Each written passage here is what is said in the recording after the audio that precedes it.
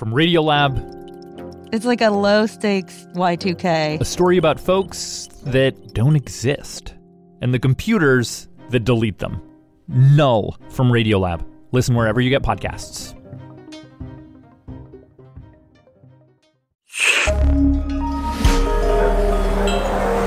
Listener supported. WNYC Studios.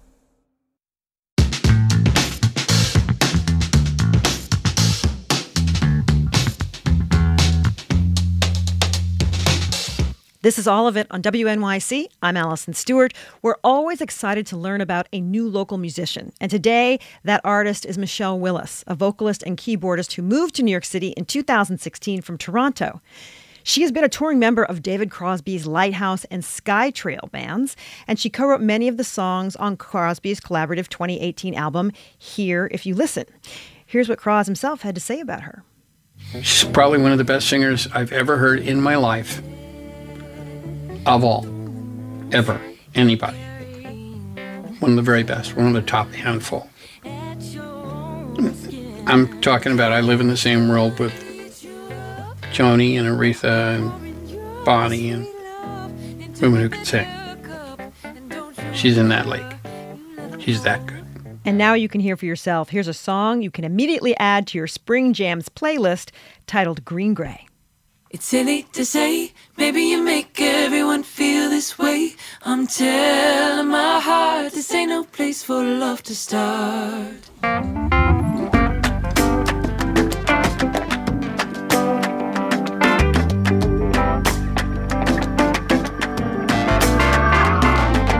Ever since I met you, color's been creeping in.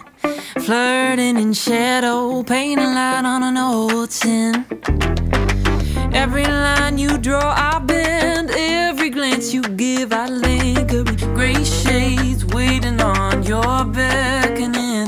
Ooh, ever since I met you, I've been holding out to brush against you. But you got someone at home. It's silly to say, maybe you make everyone feel this way. I'm telling my heart, this ain't no place for love to start. It's silly to say, maybe you make everyone feel this way. Green Gray is off Willis' sophomore album, Just One Voice. Other voices joining her on the record include veteran singers like, yes, David Crosby, and also Michael McDonald. A few peers lend their vocals as well, Becca Stevens, Taylor Ashton, and Lake Street Dives' Rachel Price. Michelle Willis joins me now for an All of It listening party. Michelle, welcome. Thank you so much. I'm so happy to be here. Your first album came out the same year you moved from Toronto to New York City. What brought you here? What changed for you moving to NYC?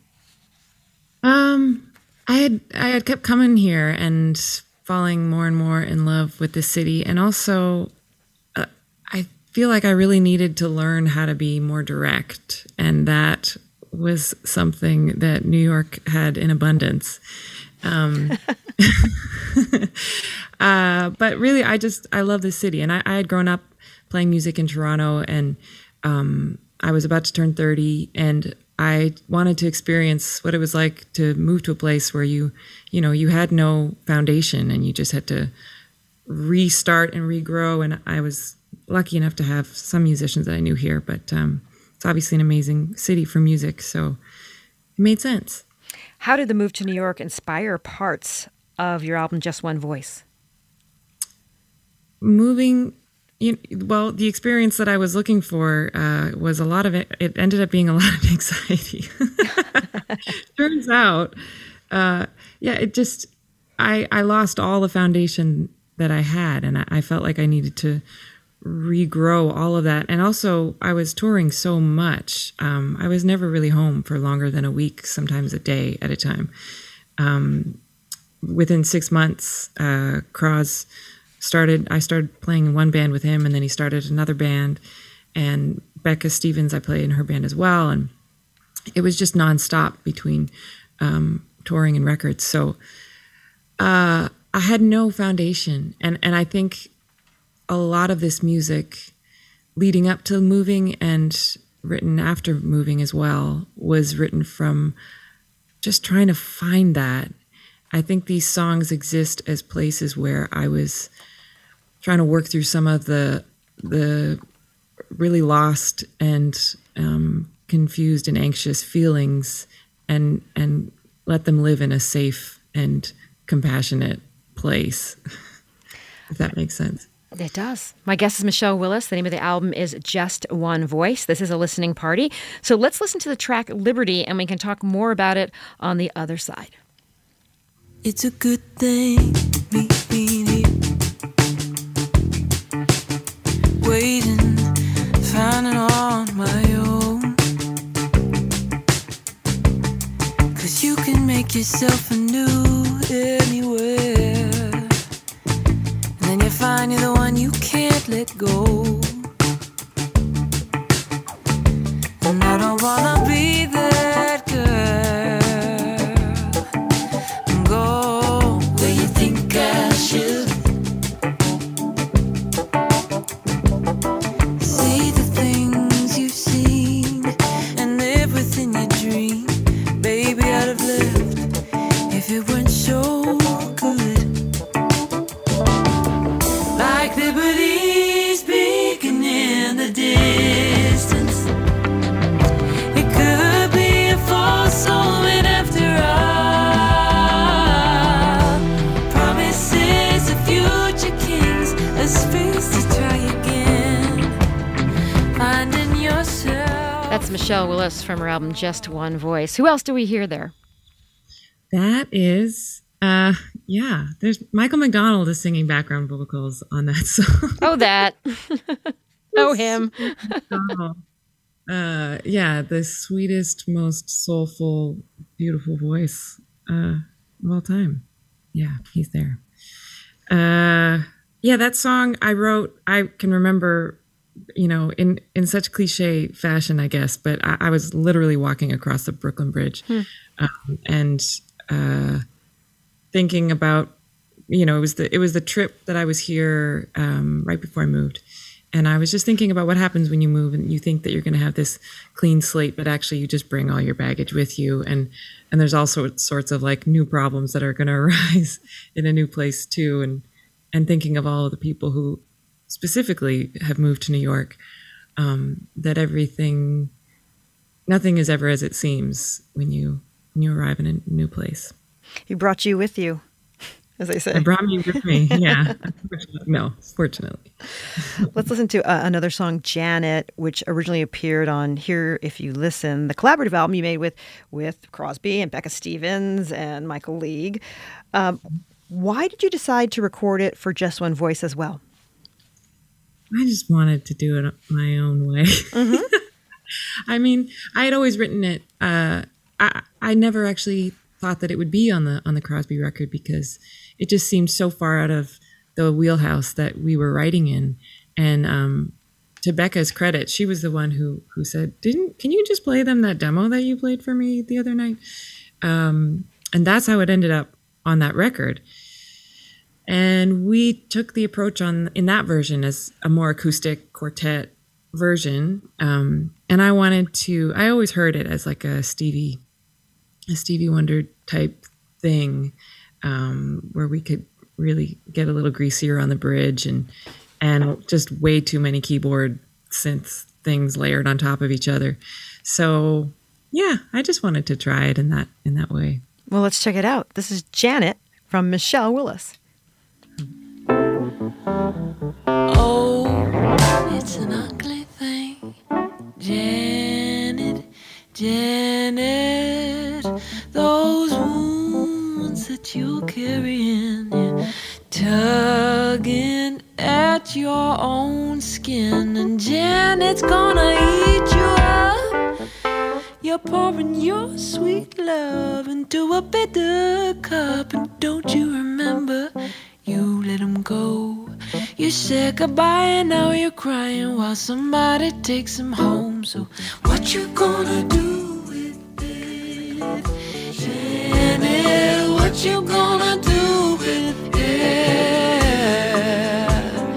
What you gonna do with it, Janet? What you gonna do with it? Now I know you gonna make it right in your own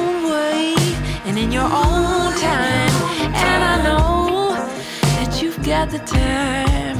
You're just sitting at home, feeling alone. Can't spend your whole life looking behind you. My guest is Michelle Willis. We're talking about her new album, Just One Voice. Okay, so a tweet from the album's release day says, 8 years of writing, 3 years making. Okay. When did the recording process actually begin? Oh, God. I tried so hard to forget. No, I'm kidding. It was a long process. I actually set out initially to make 2 records, which I did. And the first idea, the catalyst for this was holding on to these live recordings that I had made in 2016 at the release show for my first record, See Us Through. We recorded these 2 songs for an encore that were How Come and Just One Voice that made it onto this record. And they were so cathartic. They felt, I just knew that it was good. I carried them around for years, but not doing anything with them and being so busy that I just didn't have the energy or the really confidence at a certain point to approach them. But I knew I had to do something. So that, hearing those live versions, I was like, there's something lost when you record in studio that doesn't have that live energy. And there's also something lost in the live thing where you can't go into this exploratory sandbox. You can only do that really in a studio where you can spend hours like, I really want this hi-hat sound to have whatever, like you can just be such a nerd about it. And so I decided that I would make 2 records of the same songs, one live in a really special place. This is a venue in Toronto called 918 Bathurst, and it's a renovated Buddhist temple. And I would play with my band that I grew up playing with or spent the last, years before I moved here playing with. And I invited David Crosby to sing as a guest. And it was a super, super special production. And there was like 400 people that came. And that was the live record. And then at the same time, and that is partly why it's taken so long, but also there was the pan, as it has been called, that gave us a bit of an interruption. So we did the live record in 2019. And in the midst of that, at the beginning of the year, I just started working on the studio album as well, because I knew that, we had the opportunity to go really deep with these songs, that I could direct them in a bit slightly more of a pop direction, without them being pop songs. But we could have a really rich approach to the production. So that's what we did. And I just wanted to see, it was kind of a masochistic way to see, what would reveal the true feeling, like the true kind of cathartic feeling of the music. And ultimately they both do, in different ways. But it was clear by the end that the studio record is the record. And the live version is what all live recordings are. They're just a really special document, a version of the thing. My guest is Michelle Willis. We're having an all of it listening party for her album, Just One Voice. Let's listen to a bit of the song, How Come? And we can talk about it on the other side.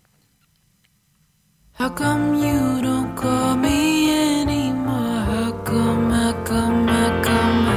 How come you don't call me anymore? How come, how come, how come I ever change somehow? What's the use in me asking? No one ever sees this coming. Have you already found someone new to whet your appetite? I hope they're strong and nice for you.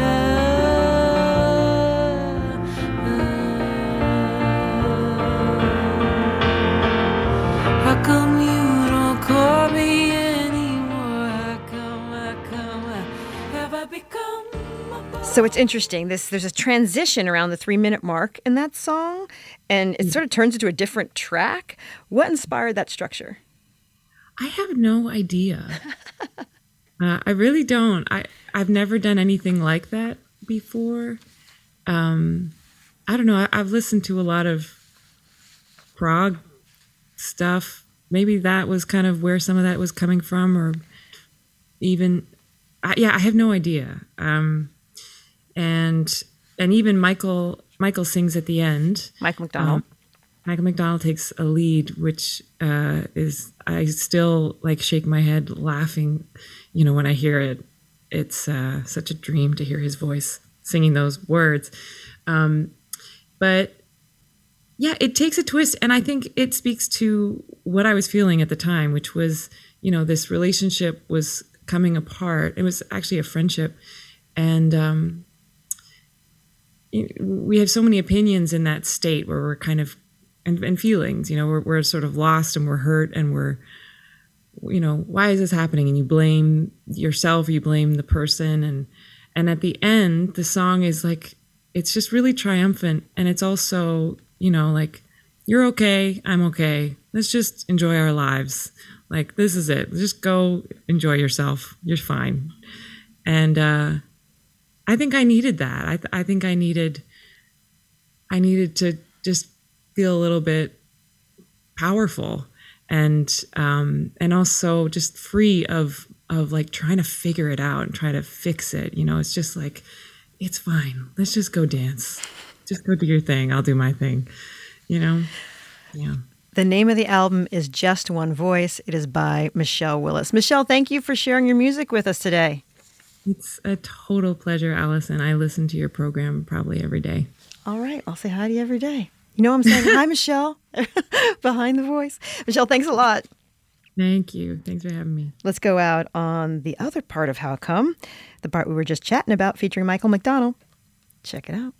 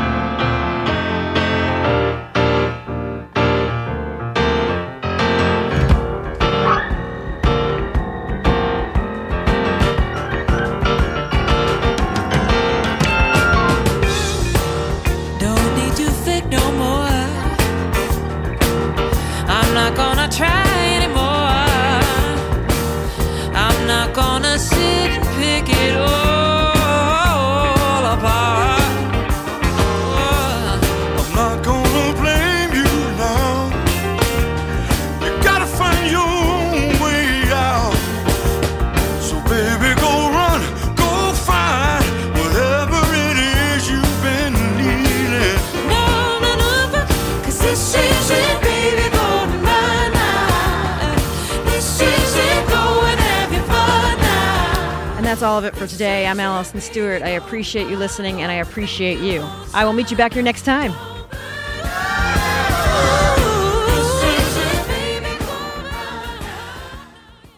From Radiolab, It's like a low-stakes Y2K. a story about folks that don't exist, William, no last name. Busy Zero. Dr. Undefined. and the computers that delete them. Oh my God. The whole screen would go gray It's just an avalanche. and then freeze. Fundamental difference between the way humans process information and the way computers process information. Null from Radiolab. Listen wherever you get podcasts.